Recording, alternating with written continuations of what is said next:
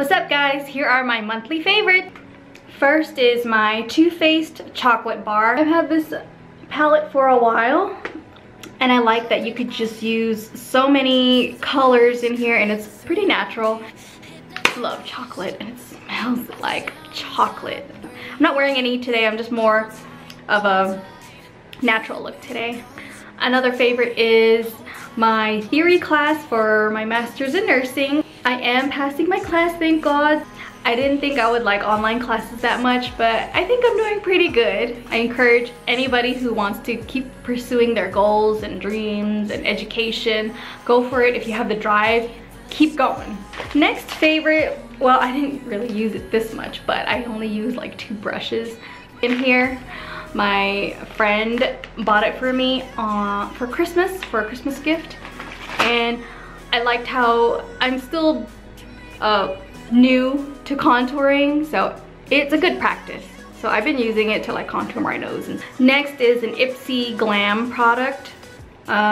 It's this Bella Pierre Cosmetics Volume Lash Waterproof Mascara, and I am wearing it on my lashes today. It doesn't clump. I mean, a lot of mascaras when you first use them, they don't clump when I personally use them, but hopefully it doesn't clump in the long run. Right now, it's just awesome. It just goes, as you can see, this is awesome. So good on this one, Ipsy. I like that one. And I'm a big fan of false lashes, so I like it when it looks kind of fake. Another favorite is my Alexa Echo. She needs to be plugged in, so it won't work even if you say, Alexa, hey, whatever. So it has to be plugged in the wall. That's the only downside of it, I guess. I mean, I don't know if a lot of these are supposed to be wireless, but I like it when I'm getting ready for work, or I leave it overnight for my dog so she doesn't get too much anxiety. All I have to do is just be like, hey Alexa, play Hawaiian music on Pandora, and then she just goes on, and then I tell her to turn it up, turn it down, or shut up, turn off. So I like this, it's pretty neat. Another favorite that I like, you know, I have to include a Netflix documentary. It's called Minimalism, and I'm going to be reading it in my little notes here for my iPhone.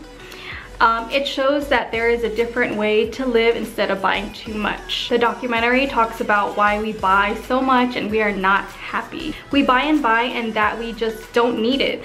We get tired of the clothes we just bought last week, and it's such a big waste.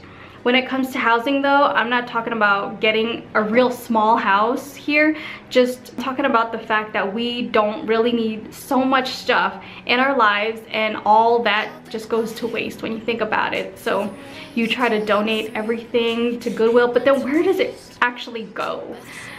Our planet is just really a big waste if you watch it, really.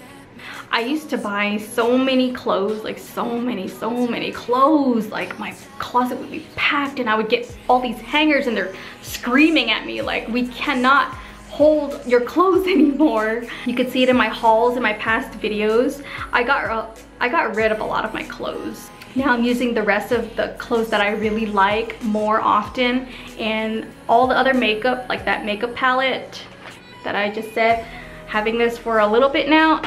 I want to use it all up before I can buy something new, because the way they advertise and market stuff, it's just, you want to buy that, buy, but then it gets thrown in the back and then you just buy more and then it gets expired. So it's nice to just use up everything. And once you have enough, the ones that you really want, you can feel the real value in them. And so that's what I really got the gist of the documentary. So when I think about saving money, I want to save it on traveling and buying food. And then I might, it's just in me that I might buy stuff there while I travel, but I'm gonna probably think more consciously, why do I need it? Do I really want this? When you watch that documentary, it kind of makes you think, and you might practice minimalism just a little bit, not over the top where you buy a small house and everything. Next favorite is like a horoscope astrology thing. I got a horoscope reading from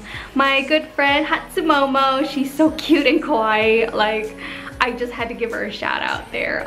She did a reading for me and it shocked me. It was about like my future and everything, where am I going, and that's gonna be part of my huge announcement video coming up pretty soon, okay? So stay tuned, guys. And I guess that's about it right now. So that is the end of the video, guys. So please give me a like and subscribe if you like these kind of videos too, okay? Thank you. Bye.